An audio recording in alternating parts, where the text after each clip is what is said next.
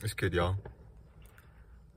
Small little update video for today because I didn't really get much done.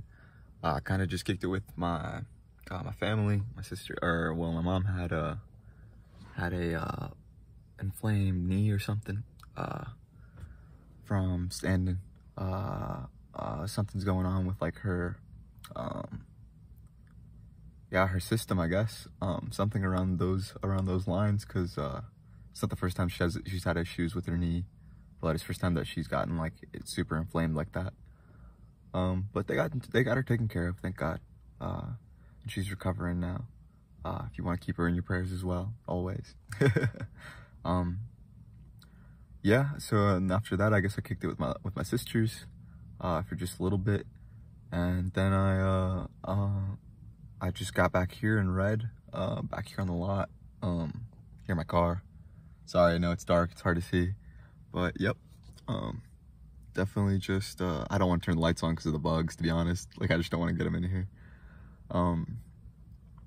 But yeah, that was basically it. Earlier in the morning, I had tried to go to meet with some more church leaders.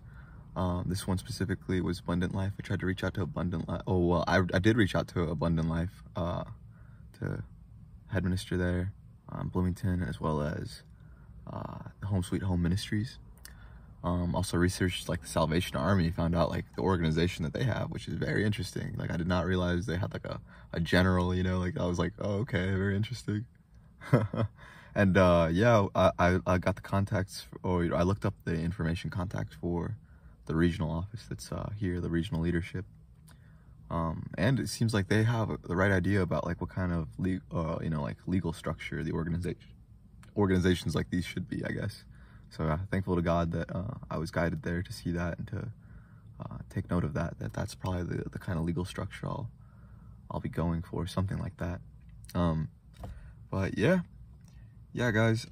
Just kind of regular stuff. Finishing up the Bible, just reading these letters from Paul, these letters from Paul, and then like the disciples too.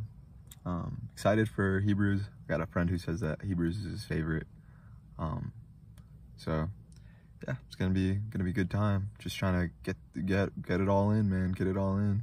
At this point, like I feel like I'm back in like the repetition cycle of the prophets, where it's just cycling, making sure you get it, making sure you've got it, you know, which is nice. It's definitely nice, and you know, it's good to see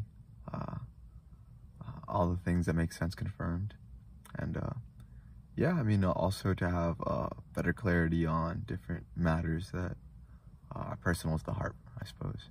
So yeah, I love y'all. I hope that you have a great day. Hope that you've had a blessed day. Hope that the Lord God Almighty, who blesses all of us, the Lord King Jesus Christ, may he shine down and rain down and breeze by and hold in all his loving, abounding care and mercy and grace and peace. In his name, I pray. Peace be with you. Amen.